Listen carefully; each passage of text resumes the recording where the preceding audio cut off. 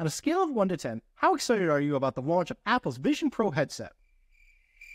Hands? Is that one hand up? One hand in the back? That's what I thought. I'm your host, Chris Thompson, and this is an IRL Media News Hot Take. Let's get into it. Don't get me wrong, I love the idea of an AR/VR headset, and if anyone's going to do it right, it's going to be Apple. But without a killer app out there, there's no way to convince people to shell out $3,500 just so they can sit at home wearing one of these headsets when they could get the same experience on their computer or their TV. And before you peg me as some kind of headset Luddite, you have to know that my family was given a MetaQuest headset about 2 years ago, and now it sits unused. Apple is bringing their first new product to market since they introduced the Apple Watch in 2014.